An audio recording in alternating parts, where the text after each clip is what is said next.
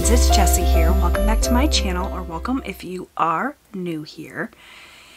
In today's video, we're going to be taking a look at my Walmart card, and we're going to see how much progress I was able to make at chipping away at this debt. We have recently had to kind of creep back a little bit with how much we were sending to credit cards. The last couple of cards that we paid off, we paid them off really quickly. We made a lot of progress really fast. You can see like our Amazon card, which was a huge debt for us at $4,500, was wiped out all in one go from a stimulus check. And before that, we were making tons of progress in our other credit cards, sending, you know, $250 to $300 a week to that credit card. And recently we've had to cut back. We were just kind of stretching ourselves too thin. We decided to cut back a little bit, and so progress has been slower, but progress is progress no matter how small. So we're going to find out how much progress we were able to make on this Walmart card in June. I'm going to color this debt-free chart with you today. This is a free chart available on debtfreecharts.com. This is the one I always use to keep track of my credit card debt. It's a really fun visual, and it's completely free, which is nice. I just print these out myself on 28-pound paper, punch them, and put them into my planner. And I color code my charts by picking a different kind of color combination for each month so that I can easily see, you know, in May, which is this color here, we made this much progress. In June, we made this much progress, and so on and so forth. So, without further ado, let's see. The last time I checked in with you all at the end of last month, we had taken this card down from $43.66.63 to around $41.36. I just made my last payment for May, though I have not yet made the minimum payment for May. I believe, I'm sorry, I'm saying May because I'm reading May here. What I meant to say was I just made my last payment for June in terms of our debt snowball payments, but I haven't made June's minimum payment yet because that's not due until like the last couple of days of the month. I don't want to pay it early because then it doesn't cover the minimum payment, you know what I mean?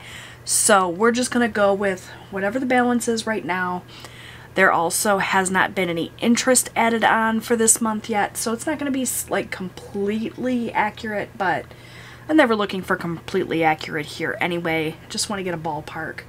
How well have we done? So I'm logging into my Walmart credit card right now, and the balance is $3600.81.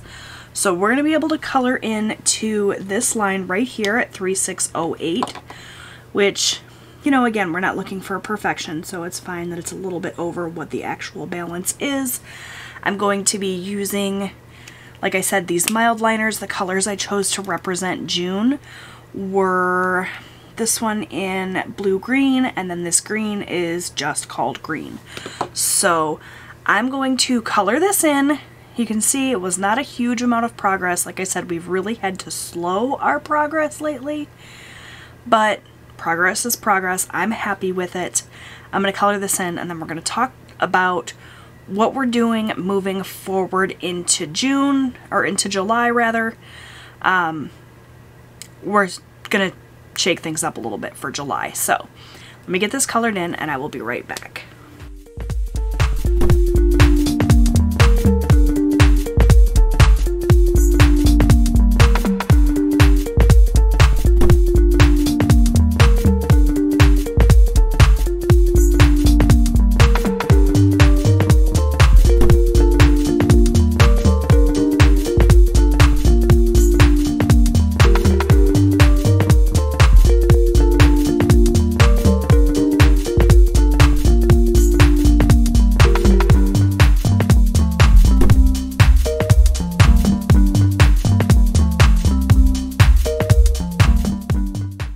Okay, so I got it all colored in, as you can see here.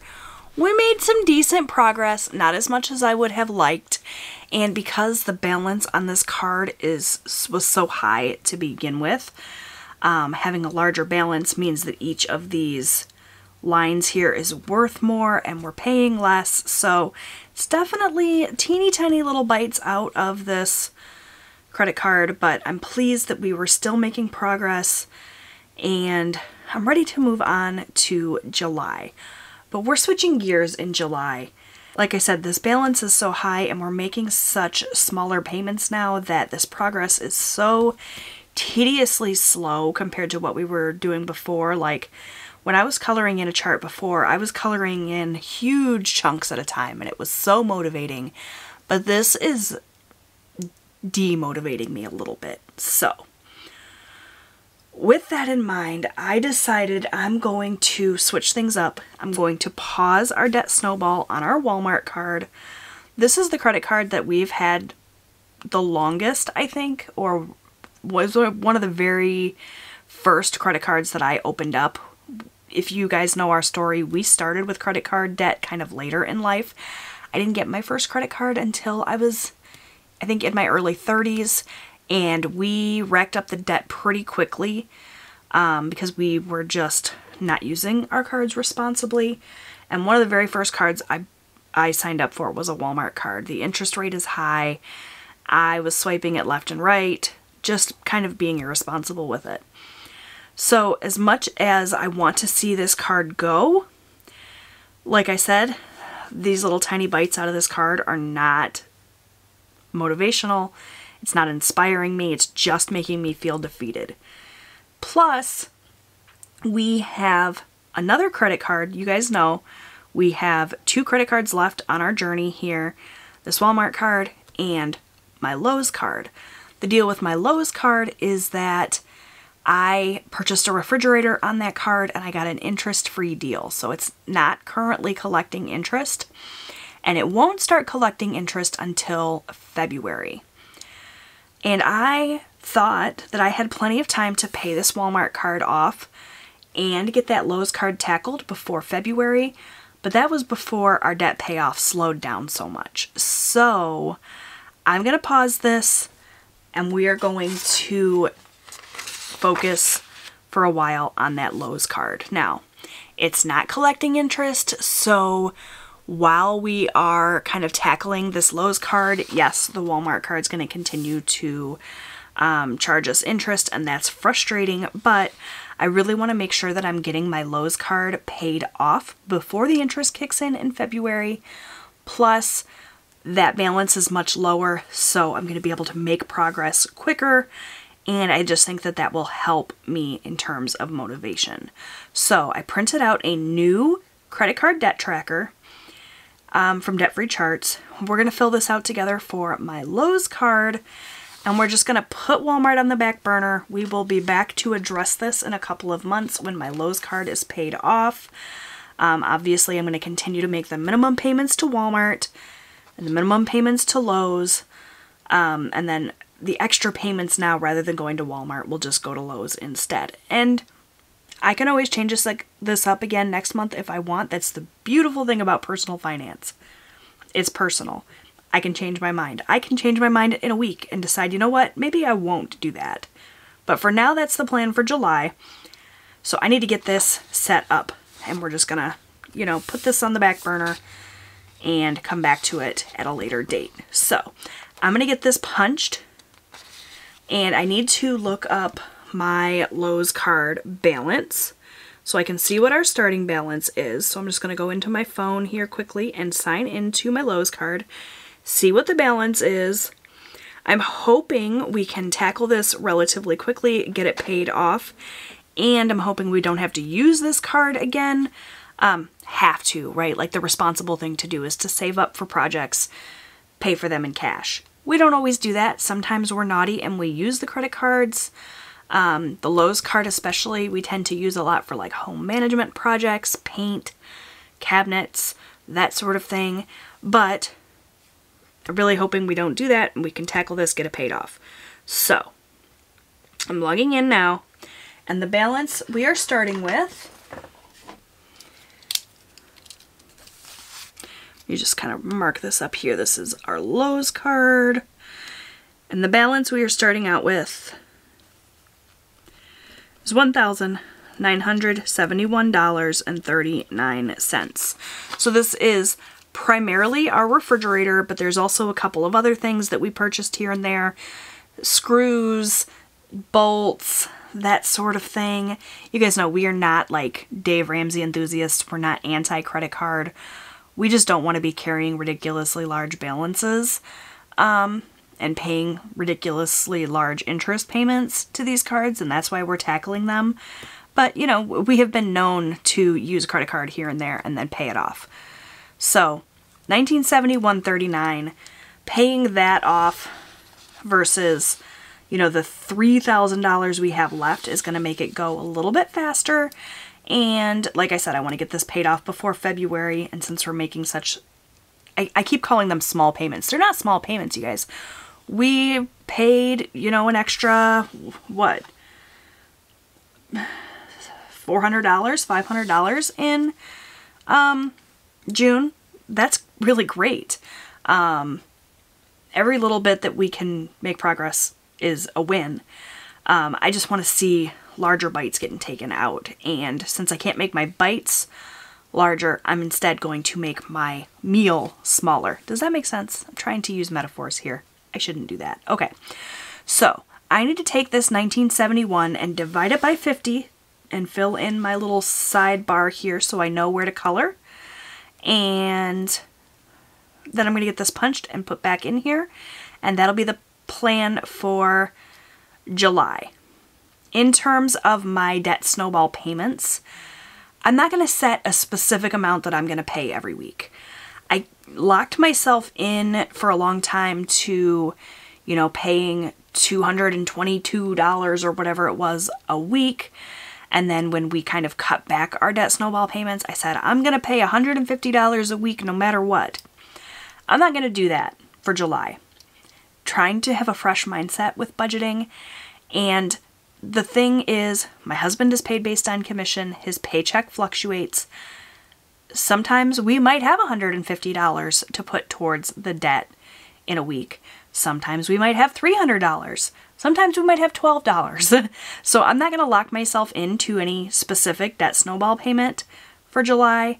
I'm just going to pay what I can, and hopefully we'll make major progress here. So give me just a second to fill in this little sidebar here and get this punched. I'll come back and say goodbye. Alright, my friends, so what I did was I took this 1971.39, I rounded it up to 2,000 to make the division easy, divided that 2,000 by 50 since there's 50 lines here, and that meant that each of these lines is worth $40 with the exception of that first one since I did the rounding up. The first one's a little less, which is nice. That first step is just a little tiny bit easier that way.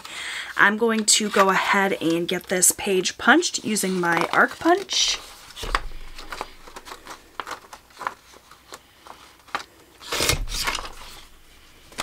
And get this put in here right in front of that Walmart one. We will be back to visit that soon, but I just want to make some progress on this Lowe's card and get my motivation back. So I need to put in a starting date. The first date that we are going to make payments on this bad boy is not until July 6th. That is the first paycheck that we will start tackling this card. So I'm going to write that in as my start date. We're not going to be making any debt payments at all during the week of July 30th, I think is that paycheck date. Oh, June. I'm sorry, you guys. I gotta stop looking at all these dates and getting myself all confused.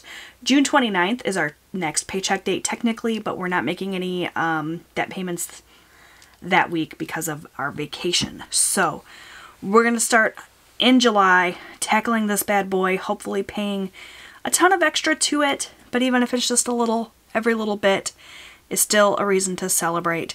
So I will be back at the end of July with a progress update for you all, but leave me a comment down below and let me know what you think about me kind of changing gears here and switching things up. That, of course, means that when I go back to this Walmart card, I have my May here, I have my June, and it may be August or September until we start tackling this again. I'll have to make note of that so I can, when I look at the start date versus the end date on this, it's going to seem like a really, really long time, even longer than necessary probably, but I'm okay with that. I may even start a whole new chart when I go back to this Walmart card. I don't know, let me know what you think. But either way, we're going to put Walmart to the back burner, focus on Lowe's in July, and hopefully make some really good progress. So thank you guys so much for watching. I hope you enjoyed this debt snowball update. I know it wasn't quite as encouraging, but like I said, every little bit of progress is progress in the right direction, so I'm happy with that. Thanks so much for watching, friends, and I'll see you in my next video. Bye!